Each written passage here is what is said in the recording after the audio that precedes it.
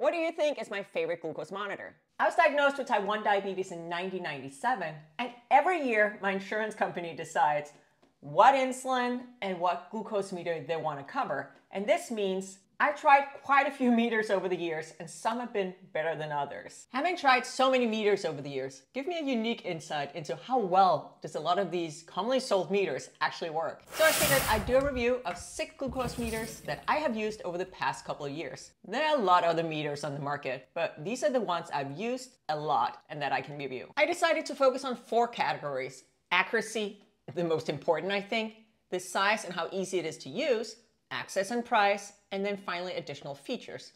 And of course, I'll show you which one I think came out on top. Okay, so let's start with the most important part, the accuracy. So of course I can't do a clinical study of these meters or even a controlled study, but what I can do is that I can test them all out and I can show you how they perform. So let's do some finger sticks. So I did 5 finger sticks right after each other using different fingers, but as you can see here, I'm trying to apply the blood to all of the meters almost at the same time. And as you can see, they're actually very similar, and they're very similar to my CGM reading as well. My Dexcom CGM is a continuous glucose monitor, but again, these blood sugar readings are not exactly the same, and each meter is not even giving the same results over and over. So that was kind of fun, although my fingers are a bit sore. So the result from this little test is actually very much in line from my experience using the meters on a day-to-day basis. I do find them to be fairly accurate, but I definitely see different results from finger stick to finger stick, meaning that if I do 3 finger sticks in a row, it rarely will return the same reading 3 times. Again, this wasn't a controlled study, but I figured you might find it interesting to see the results written up. So based on my little experiment here, the Livongo and the Contour Next meter had the least variance, meaning there's the least variation between the 5 readings.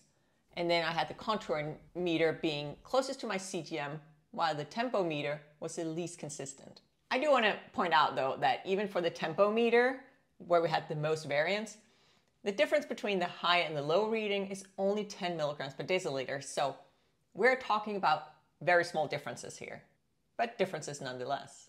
So you might have noticed that I only included 5 of the 6 meters in this little test.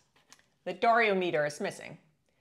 This is a really interesting meter, and I'll show you how it works a little later on, because it is very different from any of the other meters. The reason why I ended up taking it out of the little test is that I used to use this a lot, but I haven't used it in quite a while. So the test strips had gone bad. If your test strips have expired, you might get faulty readings, and as you can see here, it was way off the ballpark. So I decided to not include it in this little test, but since I think it's such a cool meter, I did want to include it in the overall review. And I used to find the accuracy really good. So one thing is my little experiment here. However, what would be nice is if someone would do a control study comparing all the available meters. Someone kind of did, but it's been a while. That comparison was done in 2018, and unfortunately, most of the meters I have weren't included, but some were. And of the 18 meters that they tested, only 6 of those meters lived up to the FDA accuracy definition. So before we dig into the results of that study, we should talk about what does accuracy actually mean? Because accuracy to you and me might be, hey, a meter should be 100% accurate every time, but unfortunately, that's not the reality. According to the FDA, a meter is considered accurate, or let's say accurate enough, if the readings fall within 15% of lab values 95% of the time, and within 20% of these values 99% of the time. Then we have the ISO, the International Organization for Standardization, and they recommend that the analytical error for glucometer should be within plus minus 15 milligrams per deciliter when lab values are over 100, and then they accept an error within 15% for lab values below or equal to 100 milligrams per deciliter. So to high level summarize this, overall, a meter is considered accurate if it's within 15 to 20% of the lab value. This guidance can seem a little frustrating, especially if you're managing your blood sugars using insulin like I do. I would, for example, give a different dose for blood sugar 140 versus blood sugar of 160. So let's jump back to that 2018 study. Of the meters I have tried, Contour Next and another version of the Accu-Chek meter both come out on top. I'd say that's very much in line with my experience. They both give very solid readings. And I gotta say, I'm really happy to see the Rely On meter so high up on that list, as it's a fairly reasonably priced meter from Walmart. That was a lot about accuracy, but I really think it's the most important feature before we start talking about the size of the meters and how easy they are to use, the price and accessibility, and other features. So the winner for me when it comes to accuracy is the Contour Next 1 meter, based on my own experience and supported by that 2018 study. Okay, moving on. So accuracy is super important, but what I also think is really important is the size of the meter and how easy it is to use. And this is especially important to me because I bring my meter with me whenever I leave my home. A size comparison is fairly straightforward.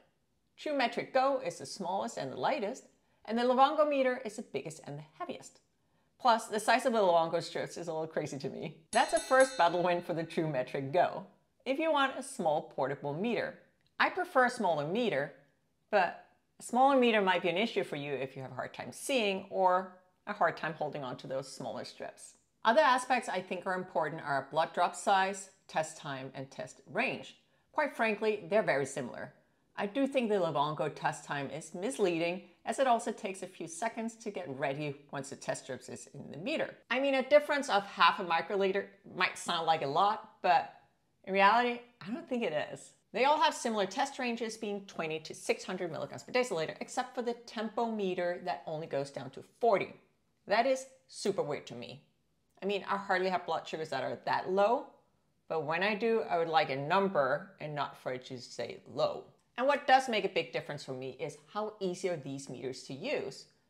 And here, I really think that the Contour Next, as well as the Accu-Chek meters, come out on top. If you've ever used a meter before, you'll know how to use these, except for the Dario meter. That probably needs a little bit of explanation. Dario is different. It's the only meter that connects directly with your phone. You cannot use it without your phone. That also means that if you change phone, for example, you get a phone with a different jack, you do need to get a new meter. Let me show you. This Dario meter goes with my old phone. My new phone has a different jack, so I don't use this meter anymore. But there was a time where I thought this was really cool, and I really liked having everything together in one device. I think the winner of this category is the Metrix GO. Everything is just smaller with this meter, and that's something I really value. And if we include size and test time, I'd say that the Contour Next 1 as well as the Accu-Chek meter are right behind, but not quite there. Moving on to the access and the price category, because a meter can be great. It can be super accurate, it can be tiny, beautiful, dipped in gold, whatever. But if it's really hard to get a hold of, or if the strips are excessively expensive, then who cares? Whatever my insurance decides plays a huge role for me. For the last 2 years, they wanted me to use the Livongo meter. For me, this is not a practical meter from a size and weight perspective. So that's why I went out and I bought the little Metrix GO meter. So I used these two meters together. This one I had at home and this one I brought with me. Since we won't all have the same insurance, let's just focus on those meters that you get over the counter, and all of these you can actually get on Amazon. Only 2 meters I haven't been able to find, and that would be the tempo meter as well as the Livongo meter. Unfortunately, these prices aren't 100% straightforward to compare. Some companies offer free meter coupons. So for example, you can go to the Accu-Chek website, you can get a coupon for a free meter. The tempo meter does have a monthly subscription that includes insulin and strips, but you can't get that over the counter. You do have to have a prescription for that. So as you see, it's not quite apples to apples. But going back to those over-the-counter prices, the Metrix GO is a really strong meter. Yes, the Contour Next might perform better on the accuracy, but is the price difference really worth it? Can you afford it? So over-the-counter, no insurance involved, the Metrix GO strip price is 31 cents, whereas the Contour Next price, $1.45 per strip. I'll continue to use my insurance preferred meter, but in cases such as with the Livongo meter, where I find that that meter is just not practical for me, I'll use a secondary meter as well. And for that secondary meter, I'm fairly price sensitive. If you are as well, I would check out the Metrix GO meter. You can also check out the Rely On meter. I haven't tried it, but as you might remember, it did really well in the 2018 accuracy test. The final category is additional features. So this is if connection to your diabetes devices, apps, or coaching is important to you.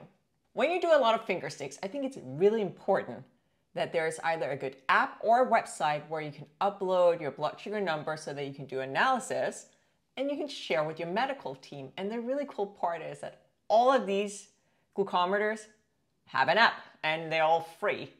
So which one you prefer will depend on a few things. Some of them are very basic, but some of them offer a lot of support. They offer diabetes information, some of them have recipes, some of them even have coaching options.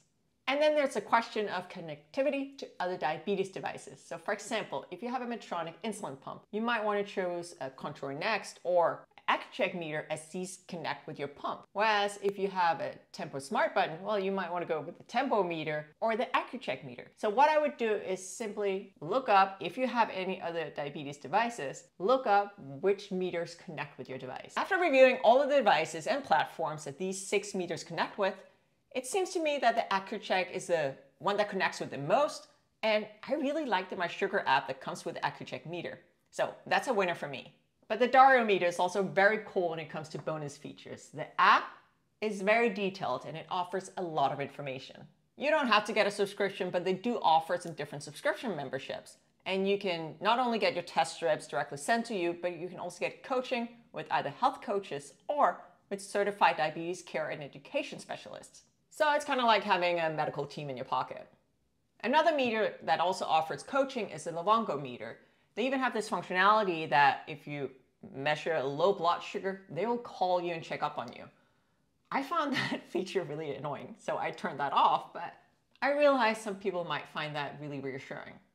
I started this video out by asking you, what do you think is my favorite meter? Do you know by now? I think it's a hard one. If money was no object, the Contour Next meter would definitely be my first choice. However, money is an object. I can't just afford throwing away $1.45 per strips. So taking all the other things into considerations, both accuracy, size of the meter, the price, and just how easy it is to use, my favorite meter, it's got to be the true Metrix GO meter. And since my insurance has decided that Accu-Chek is the meter for me this year and I actually have pretty good coverage, I'll be using my Accu-Chek meter alongside with their true Metrix GO. There's only one way of knowing what your blood sugar is, and that's by doing a finger stick or by using a CGM. If you're considering a CGM or considering upgrading your current CGM, check out this review or this review where I go over my last 2 years using the Dexcom T7. And while you do that, why not subscribe to my channel and turn on notifications? That way you'll never miss a thing. Thank you so much for watching, and I'll see you next time.